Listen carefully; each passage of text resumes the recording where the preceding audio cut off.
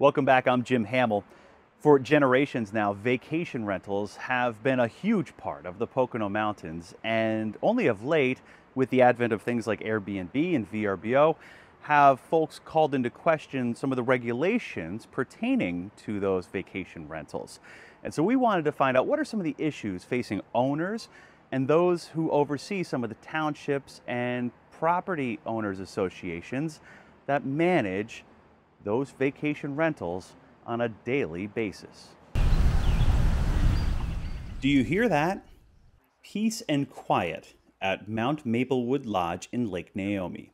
And that's exactly how owner Ricky Cortez likes it. The investment is multi-level in the sense that, we use it often. We're here with our family, but we also want to be able to offset the costs when we're not here and then eventually retire here as well. Ricky has been renting this place out for some time now, and always with a focus on families and vetting guests to make sure it's the right fit for everyone, including his neighbors.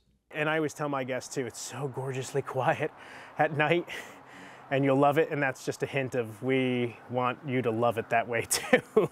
Ricky and many of us in the Poconos are aware of the issues short-term rentals have presented in the recent past as the popularity of Airbnb and VRBO and others has grown. But short-term rentals are nothing new for a Pocono country place, a massive community that has already experienced the growing pains communities are now facing. With 4,100 single-family homes, we watched it go from about 86, maybe 100 over the last 5 or 10 years of legal rentals to now we're probably about 150, and that's continuing to increase. Kathleen Dunn, community manager at Pocono Country Place, admits there have been bumps in the road with respect to short-term rentals over the years, but points to regulations that strive to help everyone coexist. We formed a short-term rental committee, and we really did a saturation of communication in our newsletter, in our media, our Facebook page. We were able to make those who were not in favor of short-term rentals understand the short-term rentals, and those that were short-term rentals understand how they have to be regulated and to conform. Now, when there's an issue, whether it's noise, garbage, or anything else, a Pocono Country Place can enforce those rules, either with public safety or with the possibility of losing the ability to keep renting. The same is true for municipalities. Judy Acosta handles zoning for numerous townships, including Middle Smithfield and Pocono, and every township or borough is a bit different.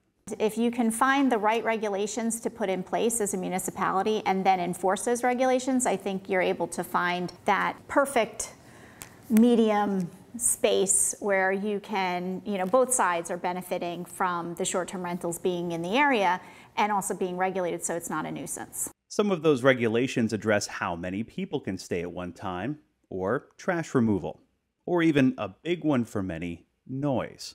When resources are slim on the local level to enforce these ordinances, short-term rental owners, including Ricky Cortez, are putting measures in place to ensure his guests stay quiet with technology, a device that measures decibel levels for him. It sends them a message if they get above a certain level and a phone call, and it says, hey, just keep it down. This is getting to be above the level that's acceptable for this area. Ricky and his family also have outdoor cameras to keep an eye on how many vehicles are in the driveway, and also have a code of conduct that stresses keeping a proper balance and staying neighborly. It's quiet hours at 10 p.m. and it's strictly enforced. So if that's not right for you, come back, when you have your young one, and you can't stay up past 10 p.m. At arguably the biggest private community in the Poconos, Kathleen Dunn agrees with that approach and doesn't believe short-term rentals should be stopped, just governed. A lot of times, there is that party house, and it does happen. But as long as if we are reactive to it immediately, that really helps. We get in touch with the owner, let them know, this is how you need to comply. This is what you need to do. You need to have X, Y, Z in place. And that X, Y, Z sets them up for success, not only for them financially, but also to be welcomed within the community. As we featured in a previous installment of the series, short-term rentals are big contributors to the local economy, helping to sustain jobs and a big chunk of the tax base. The Pocono Mountains Association of Realtors encourages everyone to educate themselves on the issues. You can find out more at their website, PoconoRealtors.com. Jim Hamill for the Pocono Television Network.